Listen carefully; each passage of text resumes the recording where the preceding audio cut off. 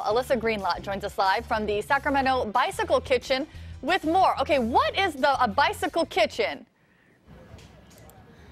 Hi, the Bicycle Kitchen is a nonprofit organization. It's fully run by volunteers and donations, and our purpose is to help the community get on bikes and stay on bikes and learn how to work on bikes and fix bikes. Now, you guys have this swap that's going on right now, which a lot of people look forward to because sometimes there's hard to find parts that you guys are able to help people with. Is that right?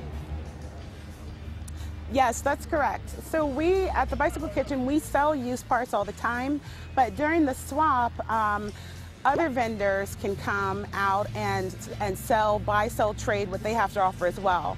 So it's just an opportunity for the bike community to get together and to trade all things bikes. Now, recently I had 2 flat tires on my bike and they were not holding air. It ended up being that it was the tubes that I doing that out there today.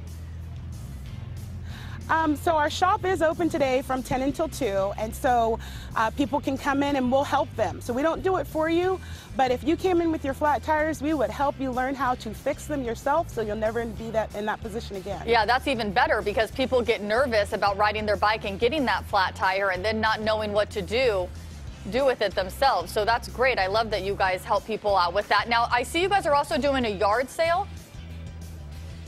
Yes, so it's a yard sale and Velo Swap. So we're selling off some of our extra items from inside of the shop. And then, like I said, vendors are welcome to come and buy, sell, trade. So it's open. This is one of those opportunities where it's open to not just us selling stuff, but others as well. Okay, I love it. Alyssa, thank you so much for joining us. Happening at 9 o'clock this morning until noon. And the bike shop there at the Bicycle Kitchen open until 2 o'clock if you need some work done.